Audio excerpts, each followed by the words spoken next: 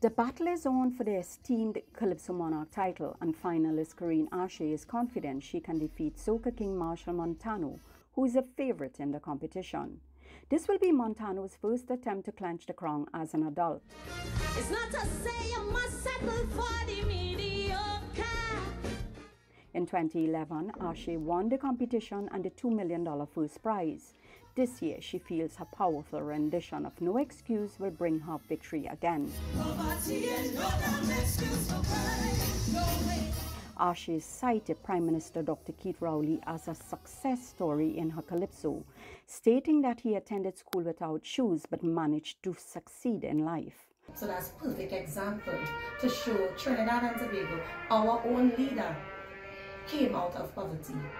Growing up behind the bridge in Laventille, Asche also endured hardships which she conquered.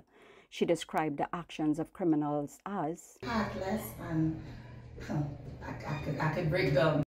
Asked if she can topple Montano, a confident Asche responded, I believe in my song and I believe my passion is Calypso.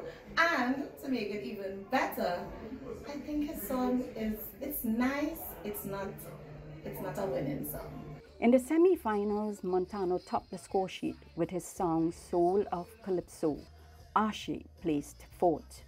Unfazed, she vowed to go into the competition for the kill. While Montano's presence in the contest has created a lot of hype and attention, Asche said, The nation likes the fact that he's there. I don't think each and everybody would want him to win.